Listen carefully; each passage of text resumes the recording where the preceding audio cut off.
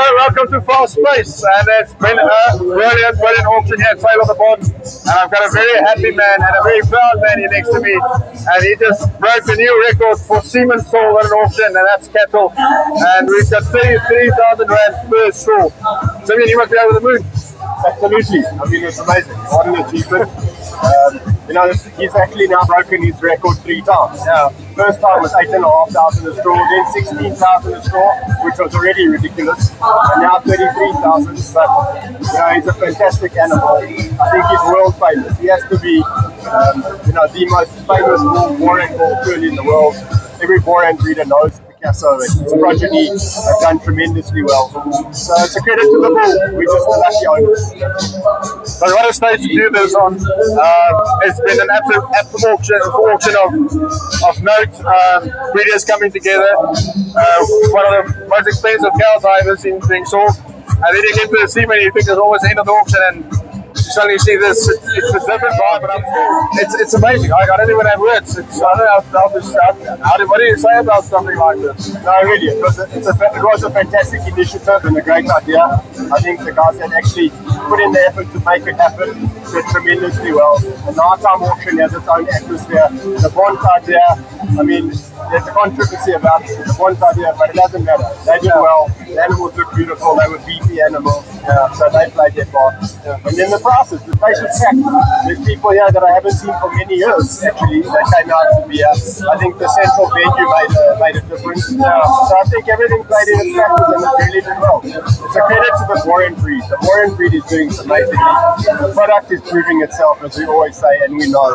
So it's a credit to everything all the hard work and the effort that the guys put in. And they did well. The semen was amazing, correct.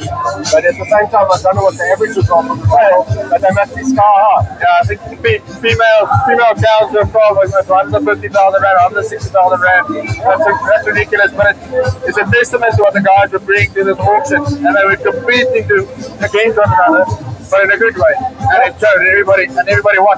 Correct, absolutely. I mean, there wasn't one animal that was screened off the sale, and they were screened by the senior inspectors like every other sale does on the same standard, which shows you that the sellers really brought their A game.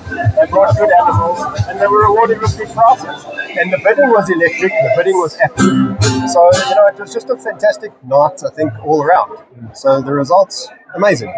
So, I mean, I know you by now are already thinking first week of August, your production auction. That planning is already, with the momentum coming into nationals, there's a few brood auctions coming up of Sterkfontein, Container.